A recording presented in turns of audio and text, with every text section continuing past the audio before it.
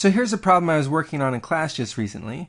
We have two masses on a slope and they're connected to each other through this rope and pulley system. And I think I asked, what if we release this thing from rest? What's the acceleration of block number 1 and block number 2? Or some question like that. And as we were working through the problem, some students really questioned this. They made an argument that this problem is really ill-posed. The rope wouldn't remain tight. It would go slack. It wouldn't hold the pulleys together.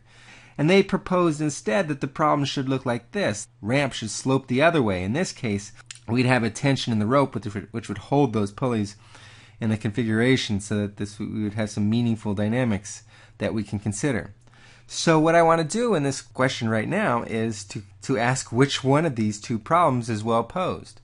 One or the other, or both, I guess. And once we find the well posed problem, can we find the tension in the cable?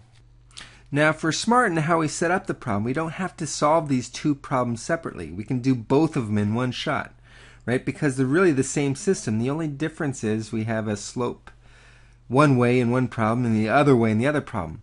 But if I parameterize the slope by this angle theta, then I can think of this problem, or this family of problems, being problems where we have a positive angle theta. And all I have to do is let that theta go negative, and I would get this other one. So if I write out my problem very generally in terms of the angle theta, I just have to analyze it once.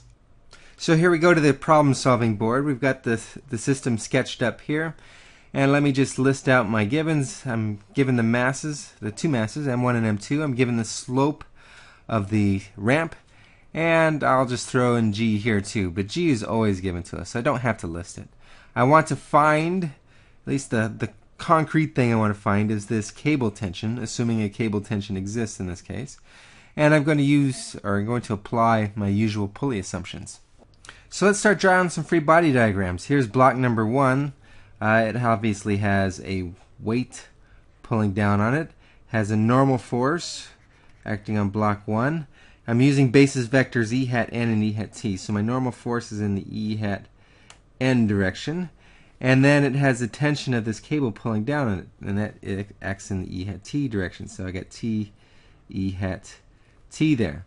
Now for block number 2, I'm going to consider block number 2 everything inside this green rectangle here. So that includes these two pulleys there. That'll come up in just a second. So I got weight of block number 2 pulling down. I've got normal force on block number 2 pushing in the E hat N direction, just like I had before. And now what about this tension? Notice with my rectangular block here, so everything inside the rectangular block or rectangular box is my body. So notice that this one has 4 tensions attached to it. 1, 2, 3, 4. So, and it's the same rope as this one attached to M1.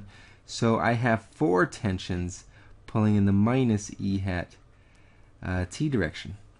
And there's my free body diagrams. Now when I draw my mass acceleration diagrams, it's pretty straightforward. I do the same thing I usually do. I draw these accelerations in the positive direction.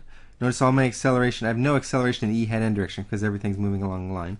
So I'm going to just draw these things in the positive M1,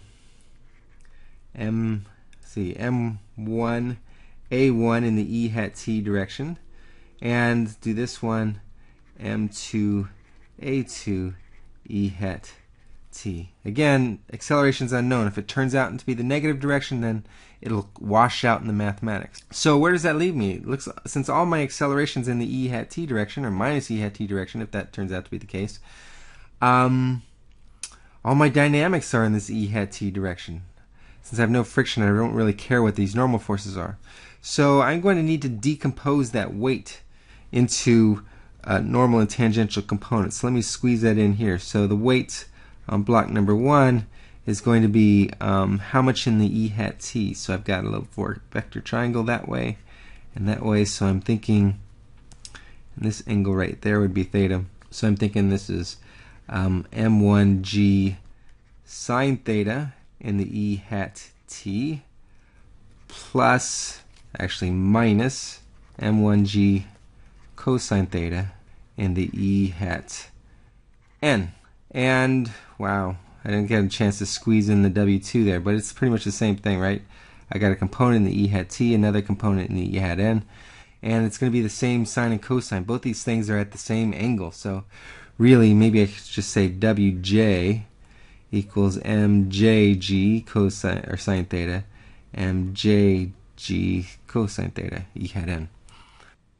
Now I think I'm ready to start deriving some equations of motion, so we're using Newton's second law. So I'll just say Newton here. And for block number 1, in the E hat t direction, this is what I get. I could just list off my forces. So I've got a component of the weight, m1g sine theta, it looks like, plus the tension in the cable is equal to m1a1. And for block number 2 in the E hat t direction, I have again the tangential component of the weight. And now when I put the tension in there, it has to be, well, first of all, it has to be in the other direction because the rope can only pull, it can't push. So it's in the minus E hat t direction. And I'm going to get 4 of them, right? Remember, I have 4 little ropes sitting here. So I got 4 of these tensions, and that has to equal m2a2. So whenever I have equations derived, I like to do a little bit of accounting. So this will be equation number 1, this will be equation number 2, and so that's all I get from Newton's second law. How many unknowns do I have? Notice that one of my unknowns is tension. I have another one in A1 and another one in A2. It's starting to look familiar to me. We've got 3 unknowns for our 2 equations, and we need another expression in order to work this thing out. We need another relationship between these variables. In the past, we found that there's a relationship between the A1 and the A2 due to the constraint that this rope has to remain a constant length. So let's try that real quick. I'll sort of clear off some space so we can write and think. So you'll recall that I have a recipe for finding the kinematic relationships between 2 blocks in a pulley system. And the way that recipe goes is we try to come up with a mathematical expression for the length of this rope. It's not so bad, but we have to define some quantities first. So when I ask students who kind of know what's going on, what to do here, what I usually get is something like this. I get one leg of segment defined to be this one right there. Let's call this S1. And I have another segment, actually more than one segment. I'm going to call this distance right here S2. And if I do this, the length of the rope turns out to be what? Well, I've got this distance S1, so L is equal to S1, and I got a little bit of constant in that half a circumference. So I get a constant there. I'll leave off the constant right now. I get another little constant over here, and another constant there, and another constant right here. So a whole bunch of constants. But I have the S1, there's that one, and I have 1, 2, 3 S3s, so plus 3 S3s plus, I'm just going to call it C. It's the sum of all these constants going halfway around each pulley in this little gap right there. So there's my expression for the length of my rope. And before using this, I want to make an observation. So let's suppose I did things just a little bit differently. Let me carry this line up just a little bit more. And what if I call, instead of using S1 to denote this entire gap, what if I call this distance right there, I'll call that S1B. It's a different S1, right? And if I write my length of my string this way, what do I get? I got S1B, and then now I have 1, 2, 3, 4 lengths of S3 plus some more constants. In fact, the exact same constants I had before, so I can just keep the same symbol for that. All right, so I have 2 different ways of writing this length. Which one's better? Oh, it's kind of hard to tell. They're both valid lengths of the ropes, but one is going to help out more than the other, at least more easily than the other. And let me get to that through talking about the velocity. So now I can write the velocity of each block quite straightforwardly. So velocity of block number 1 would be, I'm going to just call it V1 in the E hat t direction. And velocity of block number 2, again we'll call it V2 in the E hat 2 direction. Now what sense can I make of this? Can I make the connection back to these S's? So let's start with V2 here. So V2 equals, and notice what I've got here. This S2, it's anchored, or this left side of S2 is anchored to the center of that pulley, which doesn't move. The right side of S2 is is anchored on that block, which does move. So if this S2 is increasing at a rate of 3 feet per second, then my mass M2 here has to be moving to the right at 3 feet per second. That's what I said, right? So the speed of block 2 is S2 dot. The question is the sign. So if S2 is increasing at a rate of 3 feet per second, in other words, S2 dot is positive, right? S2 increasing, then the velocity of block number 2 is going to be to the right, which is where to go. Here's the positive e hat t direction. So I don't need a minus sign this time. It's kind of nice. So I got V2 equals S2 dot in the e hat 2 direction. Let's go back to V1. What am I going to do with that thing? Well, if I go with my original coordinates here, where I just have an S1 instead of this S1b, what's S1? Well, S1 is the gap between the two blocks. So if both blocks are moving, this gap right here is not the velocity of any one block. It's some combination of both these blocks. So it's going to be a little difficult to use S1. So that's why I suggest perhaps we try a different labeling of the lengths. What if I use S1b instead? In that case, I'll have 4 of the S3s, but I'm cool with that. S3, where's that? By the way, over here, I made a mistake. I didn't catch myself. These are S2s, not S3s. Alright, so let's jump back into the problem again. I want to write the velocity of block number 1. This time I'm using S1b. S1b is a really good choice because the right-hand side, or one side of this thing, is connected to something that does not move, right? This pulley right here does not move to the left or to the right. So S1b represents a distance. S1b dot's going to represent the rate at which the position of block number 1 is changing. So think about it. Let's say S1b dot is a positive 1 foot per second.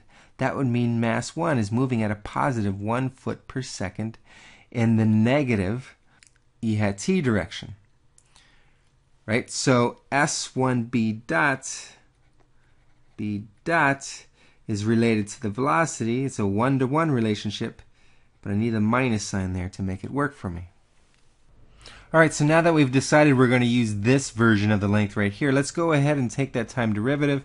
I get L dot equals S1b dot plus 4S2 dot plus C dot, and of course those constants, when we take the derivative of them, they're 0.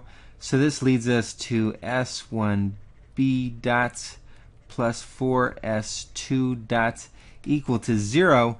Now if I substitute in my expressions, or my relationships between the S's and the V's, something kind of nice happens. I find that S1b is minus V1, and S1b dot is minus V1, and S2 dot was V2. So minus V1 plus 4V2 has to add up to 0. Let me just take a time derivative of this thing, because what I want is the acceleration. So I got minus V1 dot plus 4V2 dot is equal to 0. And of course, these V dots and V1 dot, V2 dot, those are components of the acceleration, right? Acceleration of 1, by definition, well, I'll call it A1 in the E hat T, which by definition is V1 dot in the E hat 2. And similarly with A2, I can do pretty much write the same thing.